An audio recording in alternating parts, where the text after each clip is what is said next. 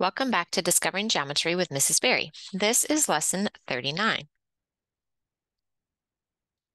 Today we will be going over more circles and proving circle conjectures. We're going to do these circle conjectures using the inscribed angles conjecture, which we learned in our previous lesson. We will also have an algebra review where we calculate the coordinates of a circumcenter in a triangle. So in our previous lesson, we discussed the inscribed angle conjecture, which can lead us to other logical conjectures. In this lesson, we'll prove the inscribed angle conjecture.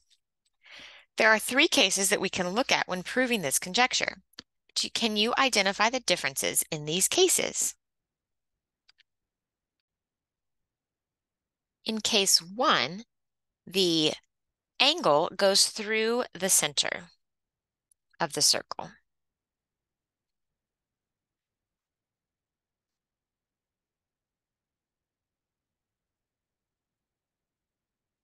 In case two, the center is outside the angle.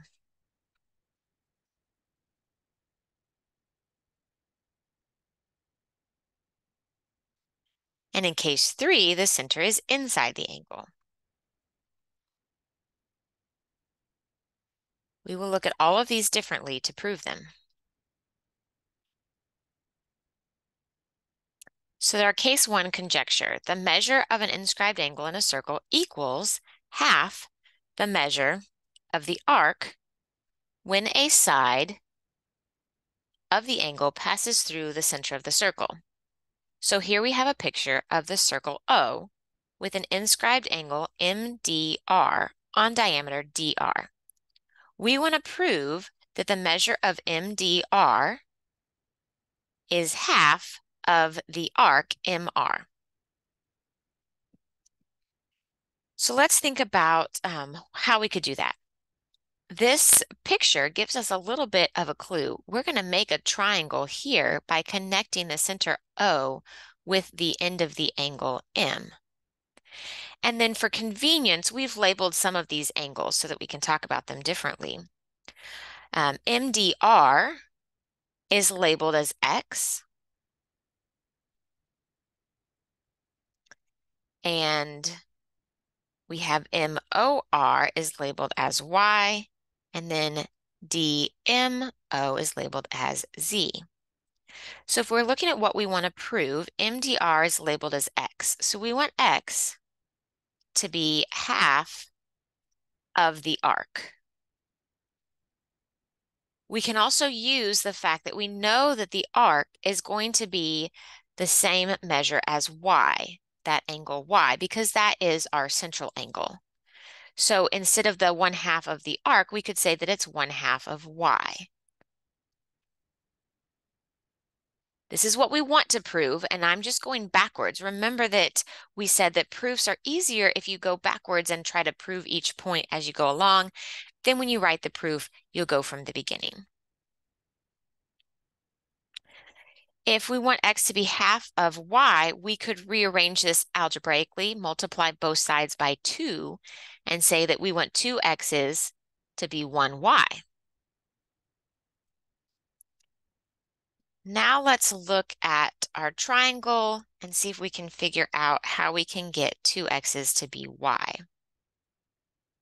Well, it would be nice if X and Z were the same. Are they? MO is going to be a radius of the triangle, and DO will be a radius of the triangle. So that would be an isosceles triangle.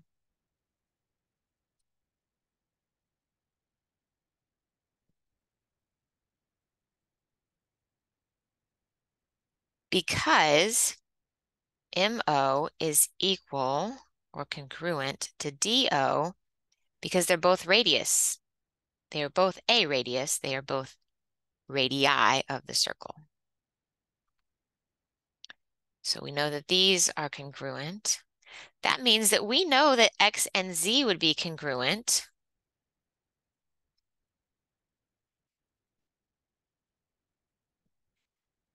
Because it would be an isosceles triangle and the base angles would be the same.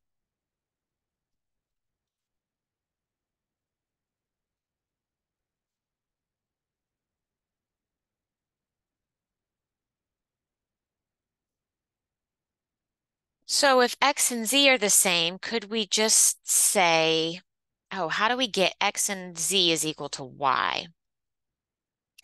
Let's think about our triangle and our interior angles and our exterior angle. So if all three of the interior angles add up to 180, and then this unnamed angle right here with y adds up to 180, then that led us to the exterior angle y being equal to the sum of x and z. So x plus z is equal to y, and that's from the exterior angle conjecture of a triangle.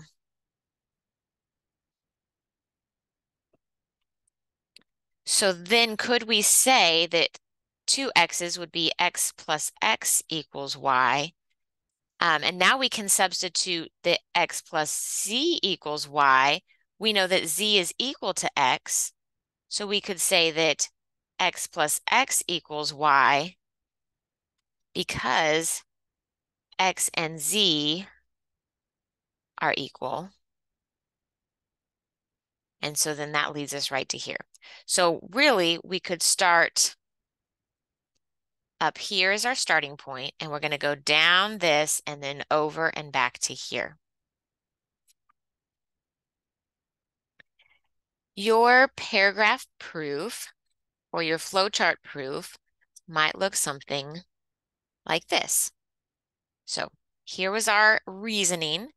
Let's go to a clean sheet and we'll write a flowchart proof.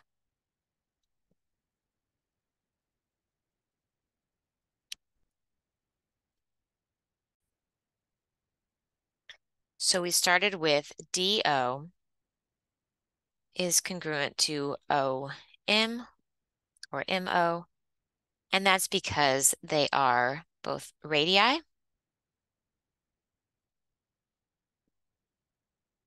of circle O.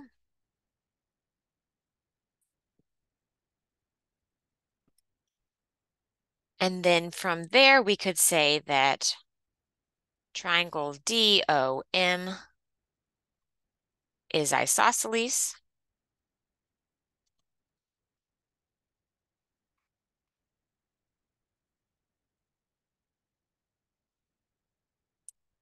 And that would be the definition of an isosceles triangle.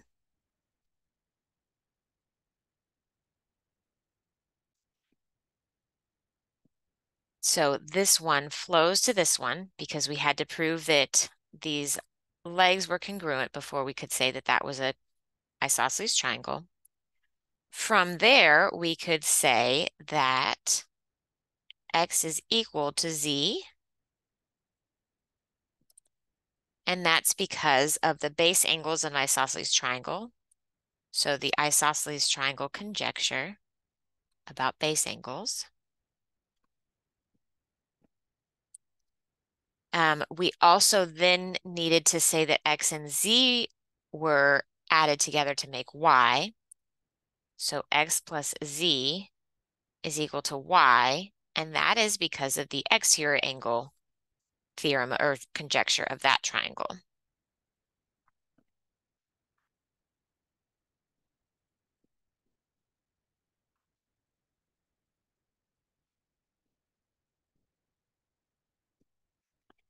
And when you have both of those, then we can go to this one box that we could say that x plus x equals y. So 2x equals y. And then when we divide both sides by 2, we could say that x equals 1/2 y. So the x plus x equals y is from substitution. And then we combine like terms. And then we divide. So this is all just algebra operations. From all of that, then we can go to the measure of angle MDR, which was x, is equal to half of MR And that's just all by substituting what we started with.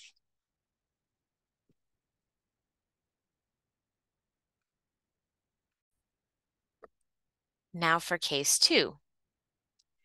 This time, the center of the circle is outside of the angle. So we're given this circle, circle O, and we have inscribed angle MDR on one side of the diameter DR. We want to prove that this angle is half of the arc measurement. So on our circle, we have some different labels to help us explain. So Z is equal to the measure of MDR, and X is the measure of MDK, and we're going to use W for the measure of RDK, and then we can say that X plus Z is equal to W based on what we've just said, and that's just angle addition.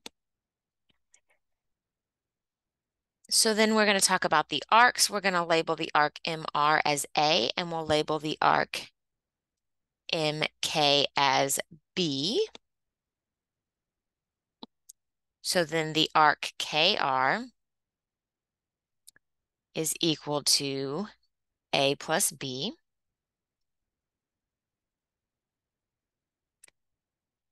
So we want to know, in terms of what we have listed here, that the measure of MDK, which is X, is half of MK, which is the arc B. From our first case, we know that W is equal to A plus B over 2.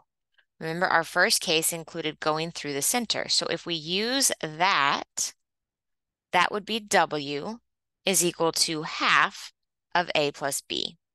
So that was from our first case. W is equal to half of A plus B.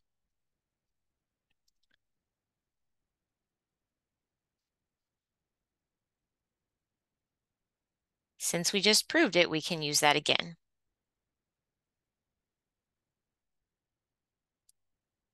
We can substitute in, or we can say that we know that Z is half of A.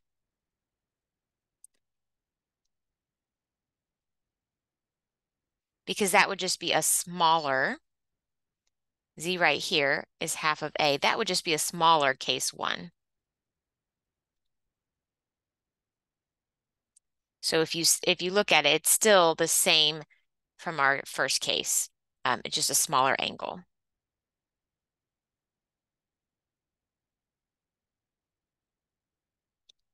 If we wanted to get X by itself right here, we could subtract Z on both sides. So X is equal to W minus Z.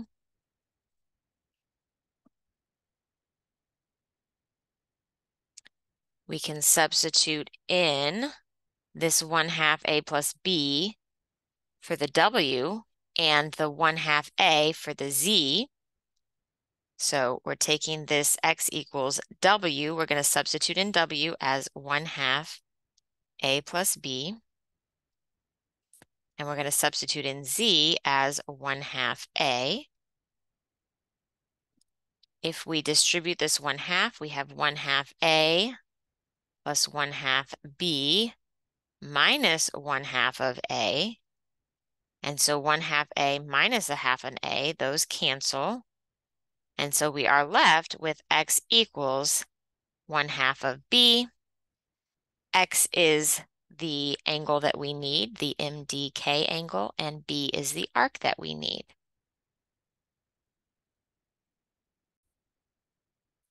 You will prove case 3 in your homework. So let's look at an example that could be another problem from your homework. Determine whether each conjecture is true or false. If it's true, prove it, but if it's false, provide a counterexample. In your homework, you may choose to do your proof in any way, a paragraph proof, a flowchart proof, or even a columns proof. So here we have a parallelogram inscribed within a circle. If that parallelogram is inscribed in the circle, then the parallelogram is a rectangle. Is that true or false? Well, let's think about how the opposite angles in a parallelogram are always congruent, right? That's one from our parallelogram conjectures. So these would also be congruent. And then a cyclic quadrilateral, so a quadrilateral inscribed in a circle, the opposite angles are supplementary. So these congruent angles are also supplementary.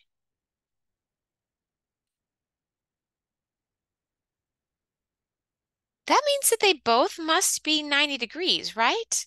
If we know that two congruent angles add up to 180, and we just divide 180 in half, and both of them have to be 90. If that's true for both these angles O and D, then it would be true for G and L. And then we would have four right angles. Four right angles is a rectangle. So let's write that in a columns proof.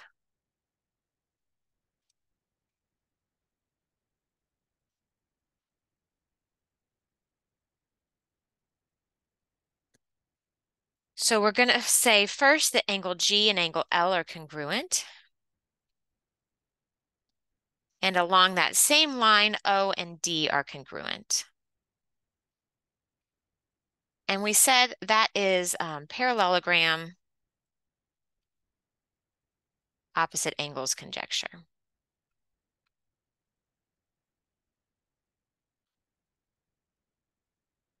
So we might label this as 1, and both of these are 1. Oh, I suppose what I forgot in the very beginning was that a parallelogram is inscribed in the circle. So parallelogram GOLD is inscribed in circle Y. That should really be your first one, and that should be given. So after we say that parallelogram opposite angles are congruent, then we are also going to say that G and L are supplementary, and that O and D are supplementary.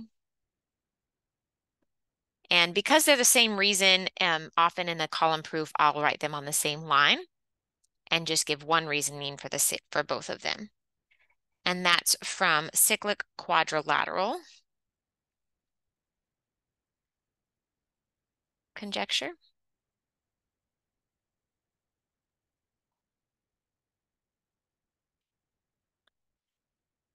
And then we might write that angle G and angle L are 90 degrees, and angle O and angle D are 90 degrees. And that would be because if angles are congruent and supplementary, they must be 90 degrees.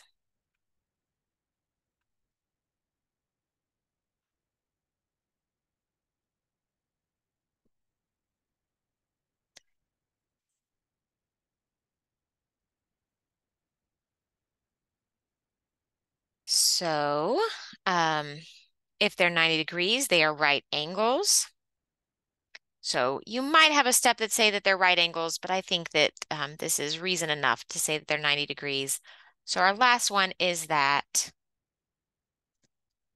GOLD is a rectangle.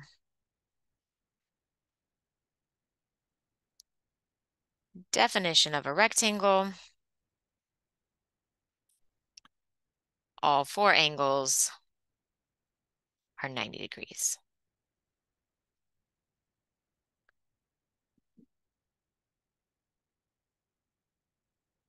So again, I should have had up here the givens. So my givens should have gone up here as GOLD is a parallelogram inside circle Y.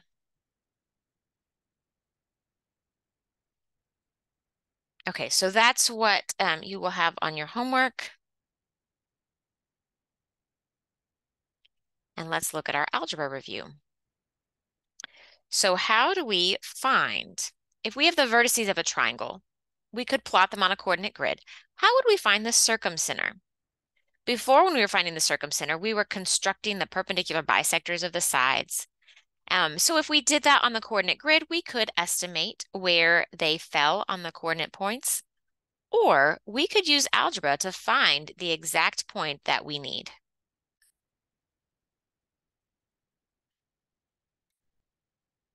So here's our example. We have triangle BOP. B is at 2, -4, O is at 2, 4, and P is at 6, 8. So where do we start in trying to get our circumcenter? Well, we need the midpoints so that we can find the perpendicular bisector meaning dividing that in half. So we need the midpoints of the sides, and then we need to find the line that is perpendicular to the line connecting the sides. For example, if we start with OB, we can find the slope of this line. Then we could find the slope of a line that's perpendicular. We could also then find the midpoint, and from that midpoint, we can draw the perpendicular line. Draw or calculate it in our case. So we're going to start with OB. And I'm going to find the slope first. If any of these things you can't remember, we have done algebra reviews on finding the slope, finding perpendicular lines, and finding midpoints. So you can go back and look at those if you are confused. So our slope is going to be the change in y over the change in x. With O and B, I'm going to take 4, this one, minus the -4, and then I'll take the x's as 2 minus a -2. Sorry, this is a -2. It kind of cut off on this line. -2 minus 2. So 4 minus a negative is going to give me a positive. So 4 plus 4 will be 8.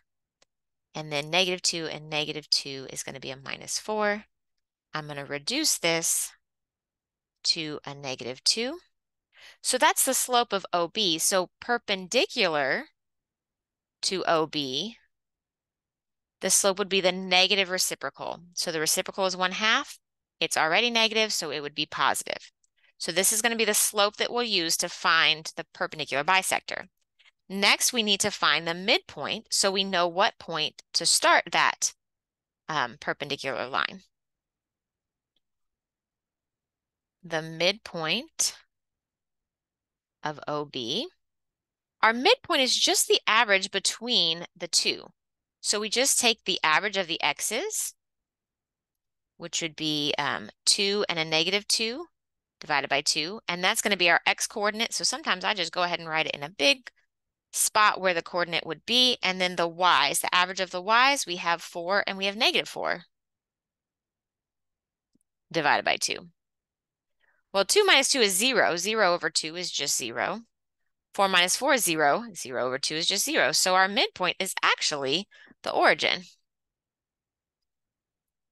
And then we need to draw a line or calculate the line equation that goes through the origin and has a slope of 1/2. So if I want to draw it on there, I go up 1 and over 2, I could draw that line.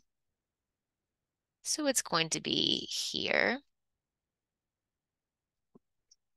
But I can also calculate it, right?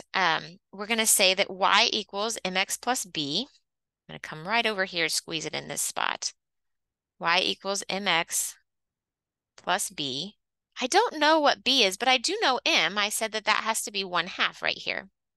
That's our perpendicular line. So I know that this is 1/2, and I can plug in my x and my y as the point that I found, 0, 0. So 0 for y and 0 for x. And now I only have one variable, which is b, and I can solve for b. In this case, it happens to be 0 equals 0 plus b, so b has to be 0.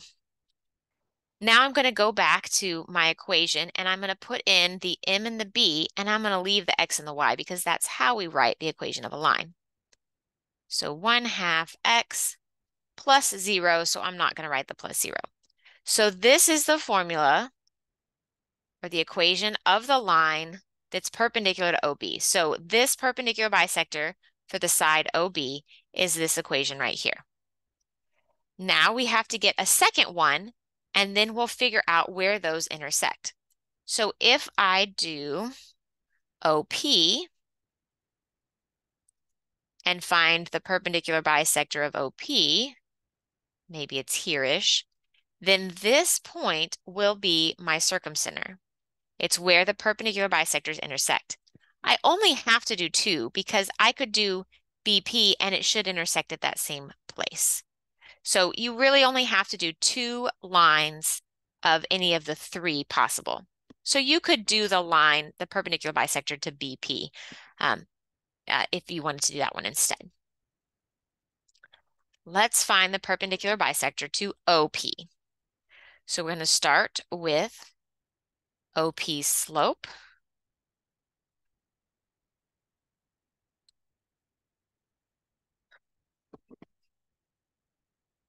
So O was -2, -4. I'm sorry, -2, +4. And P is 6, 8. So the slope of OP, that's my change in Y's. So I'm going to start with the 8 and subtract the 4. My change in Y's over my change in X's. Start with the 6 and subtract the -2. 8 minus 4 is 4. 6 minus a -2 is going to be plus, so it will be 8. So my slope right here is 1/2.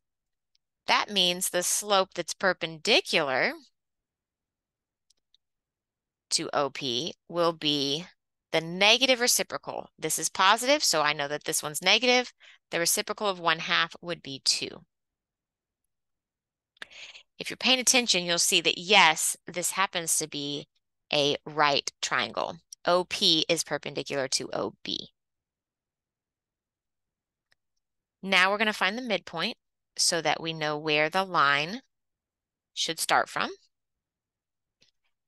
So remember, the midpoint is just the average of the x's and the average of the y's. So -2 plus 6 over 2 and 4 plus 8 over 2. So 4 over 2, which is 2, and 12 over 2, which is 6. So now we need an equation of a line that has a slope of -2 and it goes through the point 2, 6. I again write my y equals mx plus b. And I substitute in the things that I know. Since I don't know b and I need that for the equation, I'm going to have to solve for it. I'm going to substitute in an x and a y and an m. So 6 is equal to, I'm sorry, 2 is my, well, I'll do -2. -2 is my slope, and my x is a +2. So I have 6 is equal to -4 plus b. If I add 4, I get that b is 10. Now I can go and make my equation of y equals -2x plus 10. Now I want the intersection point of this perpendicular bisector with the other one that we found, which was y equals 1/2 x from our last page. So I have a system of equations and I need to solve for x and y. In this case, I feel like the easiest thing is to substitute this 1/2 x in for y in this equation right here. So 1/2 x is equal to -2x plus 10. Remember, there are other methods to solving systems of equations. I'm choosing to use the substitution method. I am going to add a 2x to this side. So now I have 2.5x, or if I want to make it all one fraction, I would say that this is 4 halves plus 1/2, so I have 5 halves x. is equal to 10. To get x by itself, I'm going to multiply by 2 over 5. When I multiply by 2 over 5 on this side, it becomes 1, so I just have x.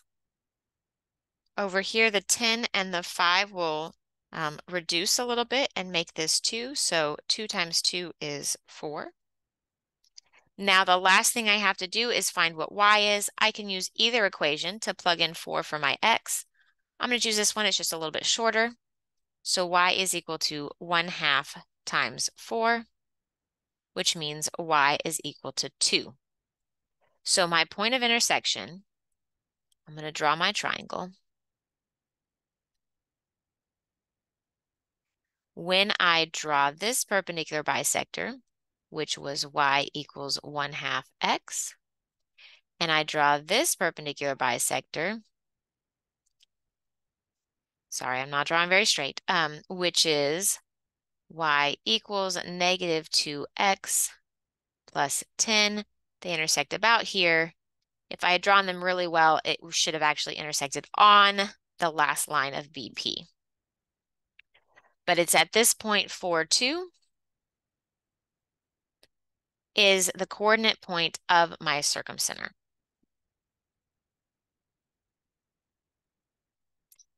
So you will have a few algebra review problems in your homework as well, where you will be finding the circumcenter of different triangles.